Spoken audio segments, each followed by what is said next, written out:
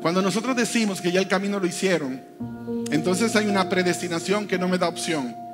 Pero cuando decimos que Dios nos dio la habilidad, nos predestinó para bien, significa que su intención es que vivamos para bien. No significa que es nuestra única alternativa, por eso nos dio libre albedrío. Entonces mientras voy avanzando, el camino se va haciendo más grande. Cuando Hace pide, Señor, expande mi territorio, estaba dispuesto a entrar en otras áreas. Y nos da miedo. Nos da miedo por un montón de razones. Bueno, pastor, pero es que es muy fácil para una persona que a lo mejor nació en cuna de oro, que lo pueda hacer. La mayoría de los que estamos aquí nacimos, ni siquiera había cuna cuando nacimos.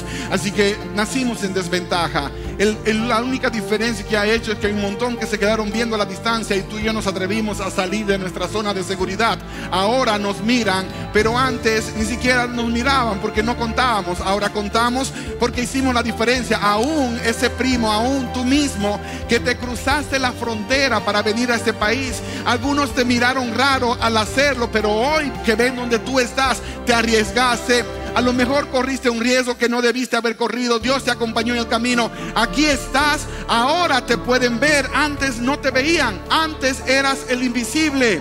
Ahora hay gente de mi barrio, de mi comunidad, que me ve, antes no me veía. Porque mientras yo estaba en el barrio, yo pelaba los pollos de la carnicería de mi abuela, pasaban y yo no tenía nombre. Yo no tenía nombre. La gente que pasaba me conocía como el nieto de doña Chilín.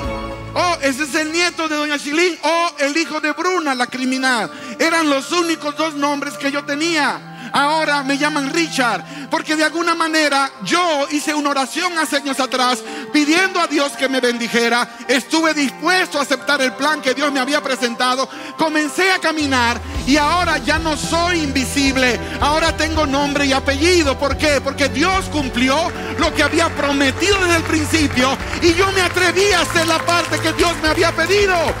Lo mismo contigo. Lo mismo con cada uno de ustedes. Ustedes le creyeron a Dios, entraron en un pacto con Dios, y Dios es fiel, cumple sus promesas.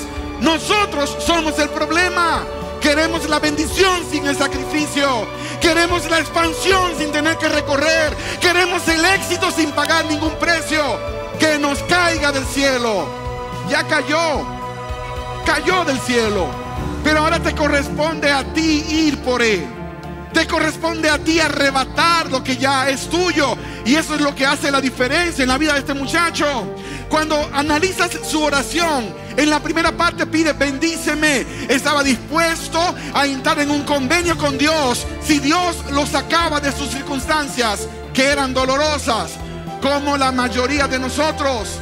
Pero en la segunda parte, cuando él pide: ensancha mi territorio, le estaba diciendo a Dios: no tengo miedo, estoy dispuesto a caminar por donde tú mandes, estoy dispuesto a ir donde tú digas. Y esa es la pregunta que te tengo que hacer. ¿Estás dispuesto, estás dispuesta a entrar en un contrato con Dios, donde tú de manera incondicional le dices: Señor, haré lo que tú me pidas, iré donde tú me mandes, y renunciaré a todo lo que tú me digas que no es bueno para mí? Porque si tú estás dispuesto a entrar en ese contrato, entonces Dios está dispuesto a confiar todas las bendiciones del cielo en tus manos, porque sabe que será para bendición de mucha gente. Pero si eres de los que quiere la bendición pero sin el compromiso, como aquellos que quieren a la chica pero sin casarse con ella: me gustas, quiero estar contigo, pero sin compromisos. Y tú, si eres una chica que entras en un contrato así, eres una boba, porque no te están valorando. Y a Dios hay que valorarlo. Mi abuela decía: a Dios orando y con el mazo dando. Y yo te voy a decir lo mismo. Ora, pide la bendición, pero atrévete a entrar en un pacto con Dios.